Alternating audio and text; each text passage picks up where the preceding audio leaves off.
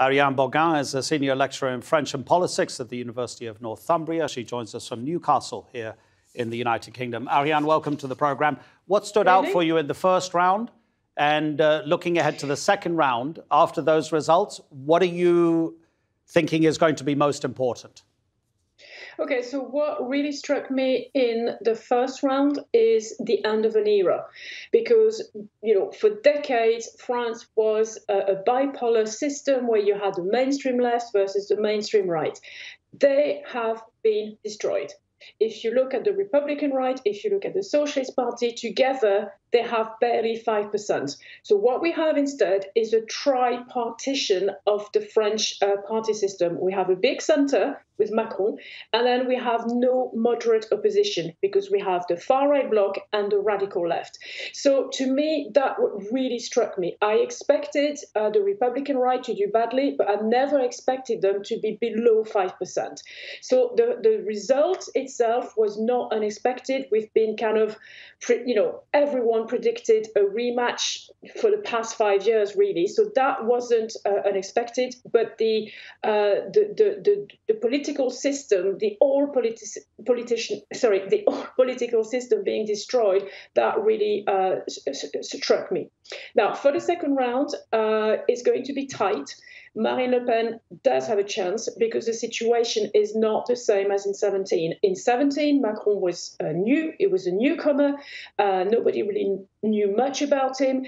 A lot of people gave him the benefit of the doubt. This time is the incumbent. We've had 5 years of Macron, and Le Pen it will be much easier for her to activate the anti-Macron feeling. Many people in France were left angry, disappointed, dissatisfied with Macron, so she will try to activate this. I think it will really come down to, first of all, the debate, the second round debate. It was a car crash for her last time round. She did really badly.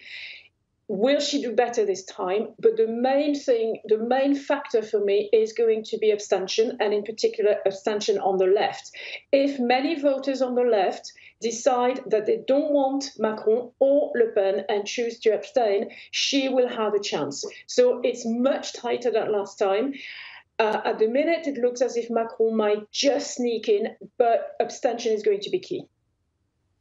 Wow, that's really interesting. I mean, while you're talking, we're seeing pictures of Emmanuel Macron and Calvin campaigning there near Calais. And he admitted that he kind of didn't do enough campaigning for the first round because he was concentrating on trying to find some sort of resolution to the conflict in Ukraine. And now he's going to go full out for the next 2 weeks. But with you saying that if the left abstain because they don't want Macron or Le Pen, I was going to ask you if you think Macron might be pushed a little bit further to the right because of Le Pen and Eric Zemmour's relative success as well.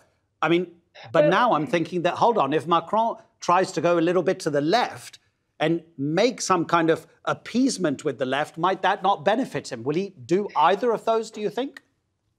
He will have to go to the left this time, and we've already seen it. In his speech yesterday, he started talking about social justice. He started talking about, social issues.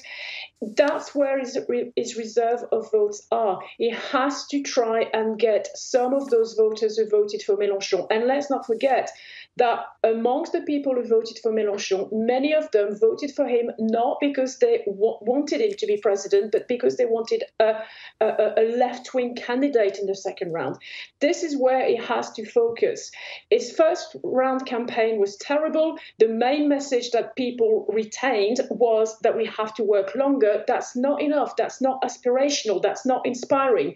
So he has to move towards the left and to give the left reason to vote for him. That's where his reserve of vote is.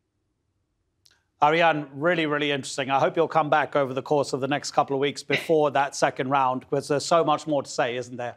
Ariane Bogain in Newcastle.